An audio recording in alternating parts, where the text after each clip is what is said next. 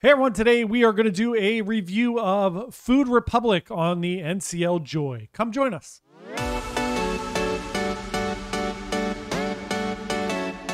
Hey everyone, I'm your host, John from Bite Size Cruises, switching it up today.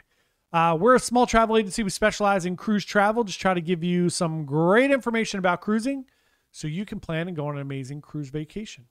That sounds good to you. We'd love for you to subscribe. We put out a brand new video every weekday at 4 p.m. and every weekend at 1 p.m.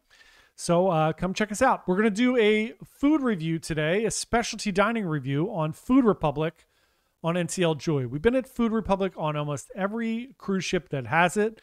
I really enjoy Food Republic. The problem is that it's a la carte, or you have to waste a food like one of your dining package credits on it, which I don't love.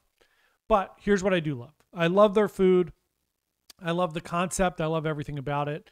So when you go to Food Republic, it is on deck 8 on NCL Joy. It's on the side wing of the cruise ship there. On the other side is District Brew House. They're across from each other there. If you order food at District Brew House, it's coming from Food Republic. So let's talk about what they serve there. It is a fusion menu. They do have sushi, so you can get any number of rolls. I'm not going to go through all the rolls here, but they all average about $17 to $20, which is normal for sushi. But when you're doing a la carte food, it gets out of hand pretty quickly because you always order, when you order sushi, you order way too many rolls.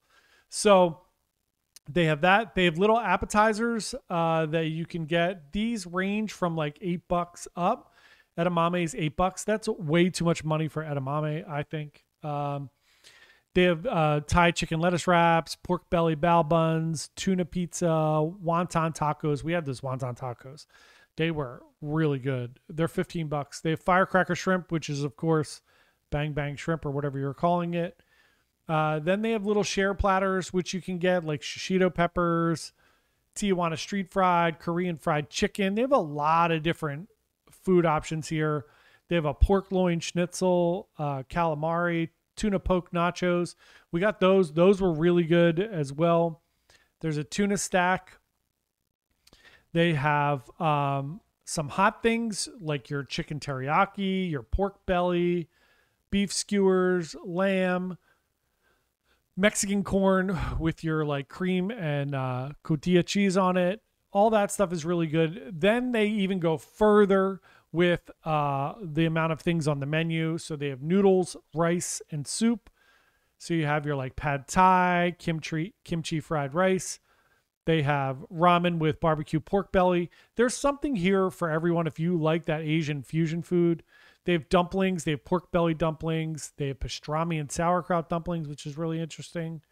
And then they have a bunch of desserts, like a little green tea jar, black forest cake, dark and stormy, little rum thing that you can get. So lots of good items here. It is a little bit more expensive than I would prefer. Like I said, we went for lunch there one day. I generally will do Food Republic for lunch or like a fun dinner if you have a group. I think that's kind of my go-to recommendation. If you have like 5 or 6 people, you want to go to Food Republic, I think that's probably your best kind of bang for your buck.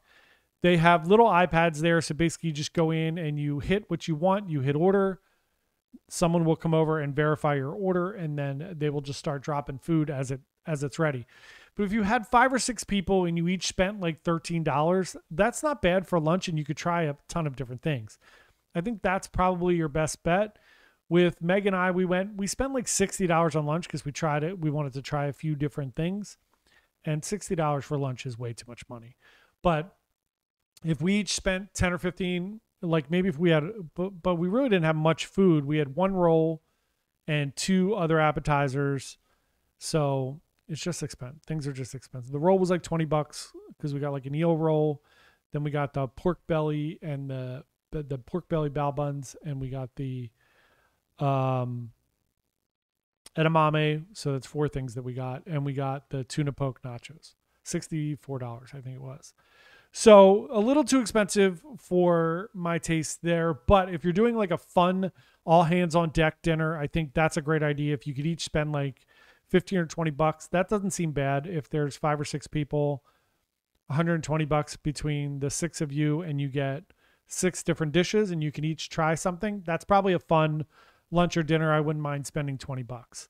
So have you tried Food Republic? What are your thoughts of it? Do you like it? Do you think it's overpriced? If you use your food package on it, I don't know how many. I think it's like 40.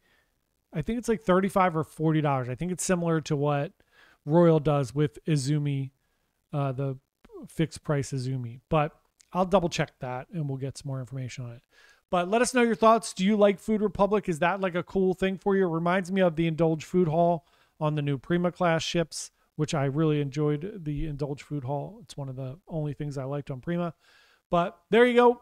That's our video for today. We really enjoyed it. I do recommend Food Republic. Just mind your P's and Q's on the bill there so you don't get a like crazy expensive bill.